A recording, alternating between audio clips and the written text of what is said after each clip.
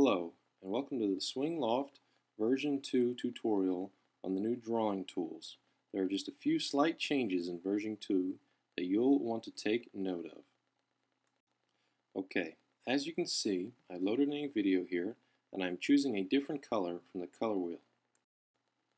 Now, one of the main differences in version 2 is that for the tool functions such as the line, square, or circle, once you click on that button, you can keep drawing lines or squares or circles, as many as you like. You don't need to re-click on that button in order for it to work again.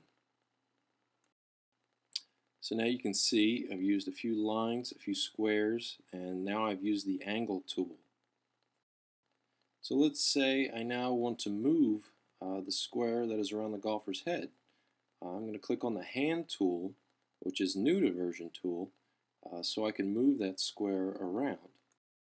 So you can see here that I have double clicked on the box, released my mouse, and now I am free to drag that box anywhere on the screen.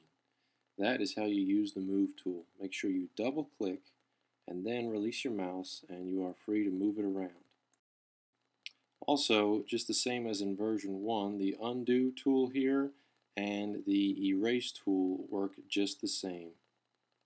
You'll also see we have the text tool where you can write text, place it on the video, and you can use the move tool again, double click, usually on the left side of the text, and release your mouse, and you should be able to drag around that text anywhere on the screen, and then use our handy capture screen button to print a nice image for your student. And that wraps up this tutorial on version 2 drawing tools. Thank you for purchasing SwingLoft.